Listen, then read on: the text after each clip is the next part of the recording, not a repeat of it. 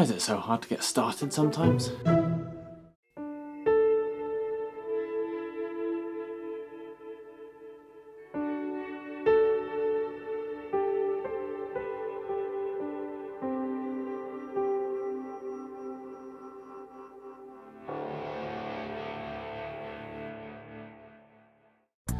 I love making things. Music, photos, videos, the occasional jar of pickled onions. If you're watching this, I'm guessing you like making things too. So why is it sometimes so hard to get from this point to this point? I've had the idea for making this video you're watching right now for about 4 months. I took a whole bunch of notes on it and then put them to one side. So what was stopping me? Basically, fear and doubt. There's the fear of committing to something before you even know what it is. The fear of failure. The fear of the judgment of others. Friends, peers, randos on the internet. And the big questions. Are you ready? Do you have what you need to start? Why are you doing this? What are your actual motivations for starting this project? Why are you doing this? Are you the right person to make this idea into a reality? Why are you doing this? How do you know you're doing the right thing? So I figured now might be a pretty good time to ask a friend for some advice. This is Tim Karp. He's a musician and music educator here in London, and is a founding member of a substantial number of awesome things. To name a few, the bands Don Kipper, Berengella, Supertenants, Captain Yoshke and the Running Bolans, the storytelling group The Embers Collective, and the online workshop series We Music. He is also a lovely human being. I was curious to know how he dealt with the initial stages of a new project. I don't aim very high. How do you mean? I don't have like super high expectations of what something is gonna be. My main project at the moment is We Music. It very just naturally developed. I didn't have like big plans for it. I have some ideas of big plans for the future, but yeah, doing all of that, it's a commitment and it is scary. Like when something's just kind of a vague idea, it doesn't ask anything of you, there's no risk there. Like, if I make the decision, okay, I'm going to do this thing now, then I'm committing energy that could be spent on other things. There's like an opportunity cost. If I commit this energy to it and it ends up becoming painful to me and toxic, I guess it's scary to put yourself in the way of that potential risk.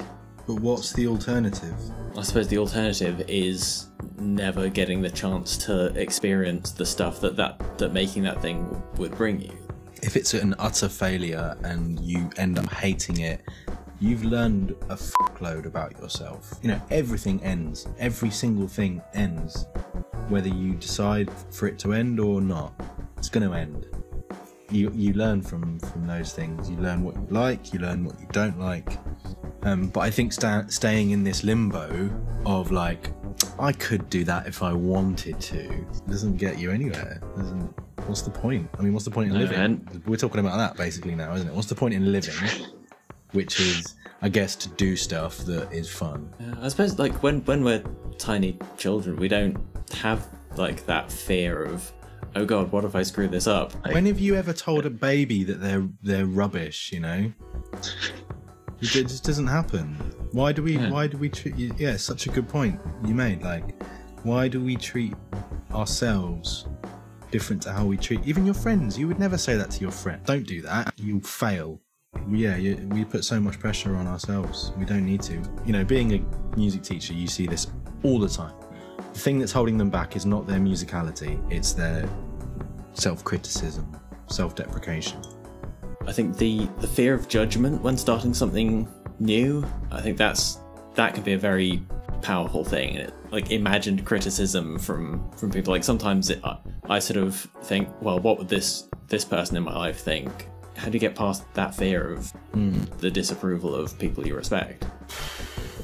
It's a good question. I don't know.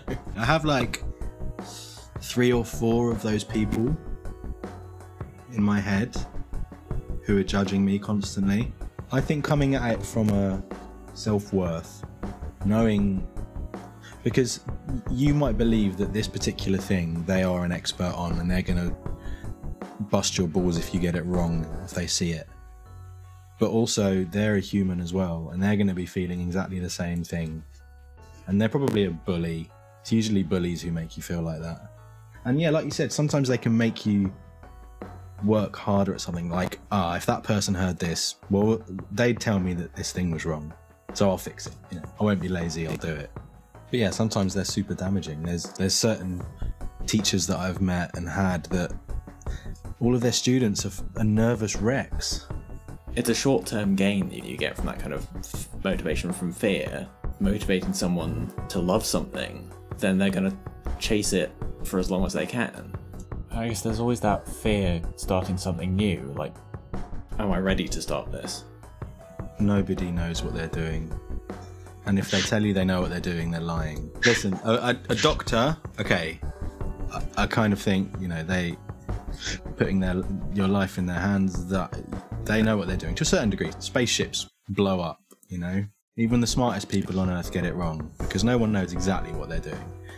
I guess you have to attempt to have as much conviction in what you're doing and integrity in what you're doing and what you believe is the right thing to do, and don't change that for anyone.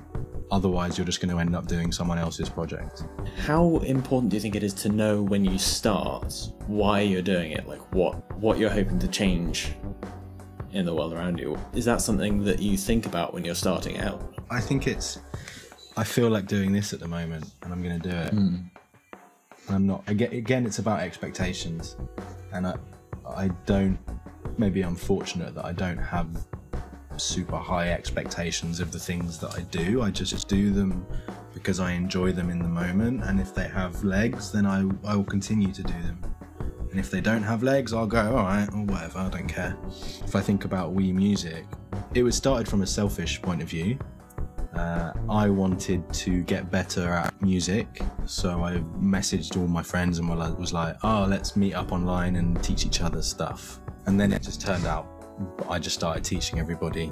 I don't know how that happened, I don't know why that happened, but it happened. And then I got an injury and I couldn't play for a bit. So I got friends to cover my sessions, because there was like 15, 20 people coming every day.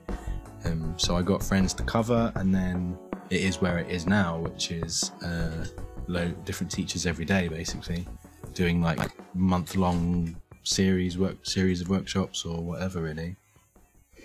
I think a very common emotional response to life in general is feeling like you're a fraud. Feeling like you don't know what the f*** you're talking about, and everyone's going to find out, and everyone's going to judge you, and you're going to die. However, we're not frauds, obviously. But everybody thinks this. I'm pretty sure at some point in their life, everybody has thought, I'm in too deep here, or they're all going to find out that I don't know what I'm talking about. Someone's offered me a job doing something, and rather than going, yeah, I'll go, I know someone who could do that better, because I'm so scared about not doing it justice or doing it wrong, or not knowing some really basic thing that everybody else knows, that I've said no because I'm too scared. Yeah, I'm telling you all this. I don't always live by this. It's something that I'm learning. We have to be proud of who we are, and we have to have integrity for what we believe. My big things would be like, no one is going to give you permission to do something. Most people are frauds, most people believe they're frauds anyway. And if you don't try it, you won't learn anything. The morning after talking to Tim, I was scrolling through social media when I came across a post from a friend of mine. He'd always wanted to get into voice acting, but had always been too afraid to try, or even to admit that it was his own self-criticism holding him back. I scrolled down to the comments and it was chock full of people offering support and love and guidance. That's what was waiting for him on the other side of that first step. With all that in mind, let's take a look back at the circle of no and see if we can make some changes.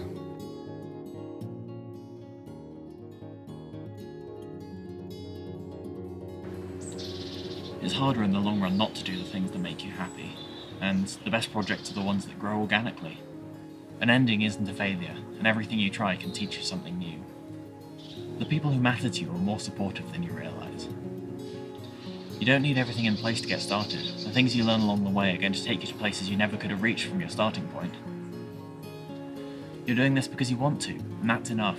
Anything else you'll learn along the way. You're the one doing this because you're the one who cares about it. The world's going to be richer with your creation in it.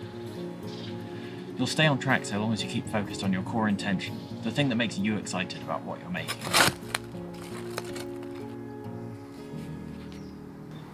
Every step of making this video, I've been finding my feet as I go.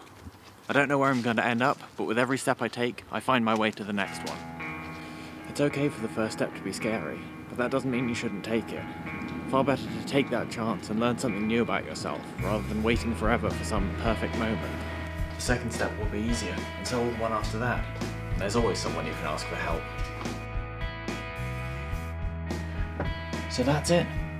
This is the end of the video. I've taken my first step, and now it's time for the next one. And if you'd like to join me, just hit the subscribe button, and I'll see you soon.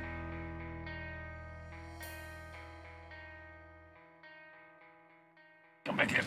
Come back here. Most beautiful leaf fall happening right now.